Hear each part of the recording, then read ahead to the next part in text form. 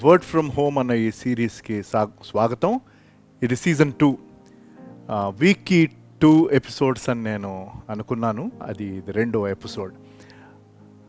ఇవాళ మీ ముందుకు ఒక వచనమును, అందరికీ ఇది కంఠస్థం, చాలా మట్టుకు తెలిసిన వచనం, కానీ చాలా శక్తివంతమైన వచనం. 3 సూత్రాలు మనకి నేర్పించే గంభీరమైన వచనం జీవితం గురించి. కానీ ఒక మాట ముందు చెప్పాలని ఆశపడుతున్నాను. అదేంటంటే,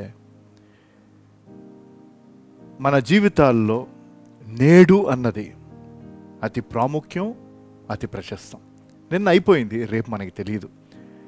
ఈ కోవిడ్-19 నేర్పించుచున్న అనేక పాఠాలలో, అంటే నేర్చుకునేవారు ఉంటే ఒక పాఠం మట్టుకు బహుస్పష్టం. అదేంటంటే, మనకున్నది ఈరోజు ఒకటే, నేడు. రేపు మంది కాదు.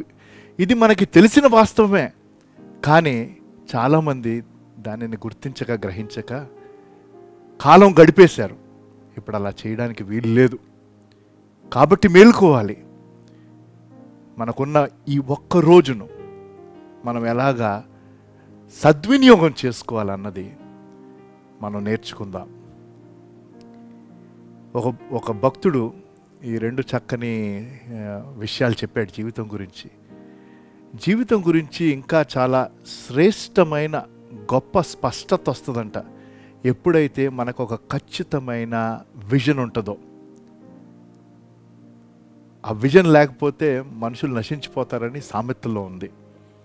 కాబట్టి మీ జీవితంలో ఒక విజన్ ఉందా? దేవుడిచ్చే విజన్. దానిని మీరు బలపరుచుకోండి. ఎక్కువ సమయం లేదు. రెండవది, మనం జీవితంలో ఇంకొక మెట్టు పైకి వెళ్ళొచ్చు. ఎప్పుడంటే, మన తపన మనము సరి అయిన డైరెక్షన్లో పెట్టినప్పుడు. స్ట్రీమ్ లైన్ యువర్ ప్యాషన్ అన్నాడు, so that you will have higher quality of life. లేకపోతే 10 వాటి గురించి నువ్వు ఆలోచిస్తూ వాటి వెంబడి వెళ్తూ ఏదీ సాధించలేవు. దేవుడు నీలో పెట్టిన తపన నీకు ఒక చక్కని శ్రేష్టమైన జీవితం ఇస్తుంది. అయితే ఆ 3 సూత్రాలు, జీవితమునకు సంబంధించిన 3 సూత్రాలు ఏ వచనం నుంచి అంటే, కీర్తనలు 118:24. ఇది యెహోవా ఏర్పాటు చేసిన దినము, దీని యందు నేను ఉత్సహించి సంతోషించుచున్నాను. మనకి తెలిసిన వచనం కదూ, కానీ ఎంత గంభీరమైన పాఠాలు ఉన్నాయంటే, మొదటి పాఠం మీకు చెప్పక మునుపు, ఎంతోమంది మైగ్రెంట్స్ అంటే ఒక ప్రాంతం వారు మరొక ప్రాంతానికి వచ్చి అక్కడ స్థిరపడరు, కానీ అక్కడ వారు పనులు చేసుకుంటా కొంతకాలం ఉన్నవారు లక్షలాది మంది ఉన్నారు మన దేశంలో. వారందరూ తమ తమ స్వగ్రామాలకి నడుచుకుంటా వెళ్ళేవారు. కొన్ని వందల మంది, వేల మంది వారాల తరబడి నడిచారు. అందులో చాలా విషాద సంఘటనలు జరిగినాయండి.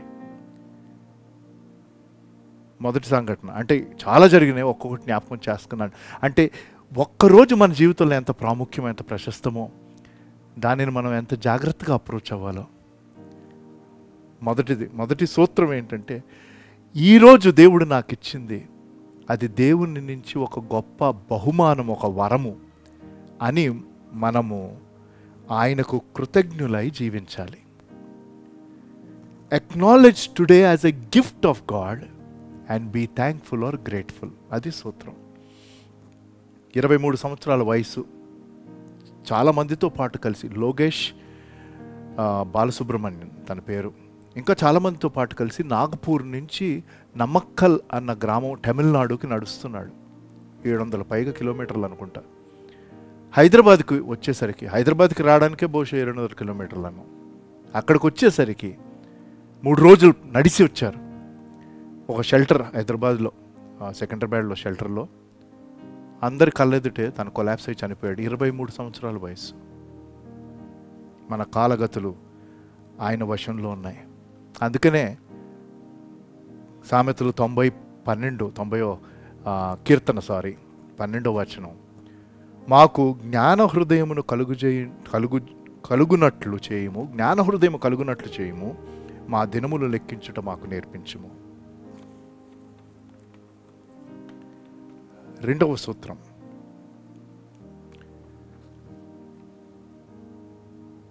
ప్రతిరోజు మనము దేవుని కృపను బట్టి అప్రోచ్ అవ్వాలి. కృప కృప కృప అని అనేస్తాం కదా, కానీ నిజంగా ఆ కృపను మనం take it for గ్రాంటెడా? Approach today by the grace of God and be careful. అందుకనే దినములు చెడ్డవి గనక మన సమయమును మనం దుర్వినియోగం చేయకూడదు, సద్వినియోగం చేయాలి. సద్వినియోగం చేస్తున్నామా? కొంతమంది ఇంకా సమయాన్ని వృధా చేస్తున్నారు. వీళ్ళు ఎలాంటి మెంటాలిటీ అంటే ఇంగ్లీష్లో చాలా బాగుంటుంది, వెన్ అండ్ దెన్ మెంటాలిటీ అన్నారు వీళ్ళు. వెన్ అంటే ఎప్పుడైతే, వెన్ ఈ లాక్డౌన్ ఎప్పుడు అయిపోతే, ఇప్పుడప్పుడే అవ్వదు. 31st వరకు అయితే నైట్ కర్ఫ్యూ ఉంది, మార్నింగ్ కూడా ఇంకా అన్ని షాప్స్ తెరవట్లేదు, ఇంకా చాలా ఇబ్బందులు ఉన్నాయి. ఇంకా మాస్క్లు వేసుకోవాలి, అవన్నీ నేను చెప్పనవసరం లేదు, రోజు వింటున్నవేగా. ఎప్పుడైతే ఇవన్నీ అయిపోతాయో అప్పుడు, అది when then, now and here. మనకి ఈరోజు ఉంది, దానిని మనం సద్వినియోగం చేసుకోవాలి.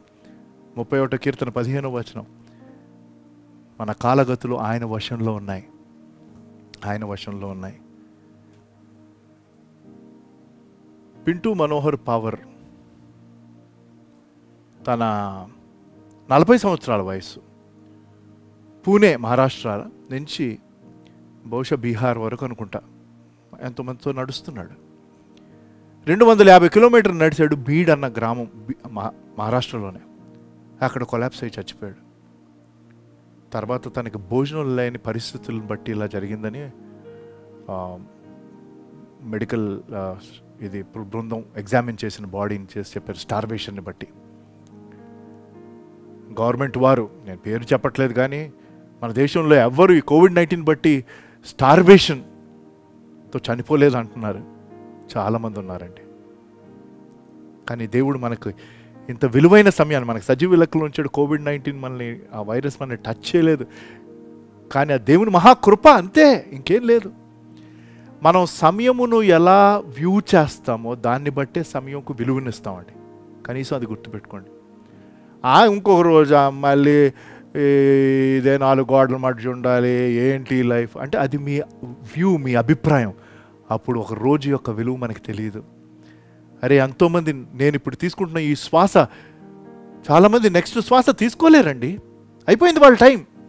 అది కోవిడ్-19 బట్టి కాదు, అది మనకు తెలిసిన సత్యం.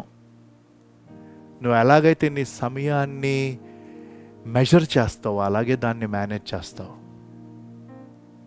అది విలువైంది, నువ్వు మెజర్ చేస్తే చాలా జాగ్రత్తగా మేనేజ్ చేస్తావు. 3వ సూత్రం, అంగీకరించాలి. నేడు అన్నది ఎంత ప్రశస్తమో అంగీకరించాలి దేవుని మహిమపరచడానికి.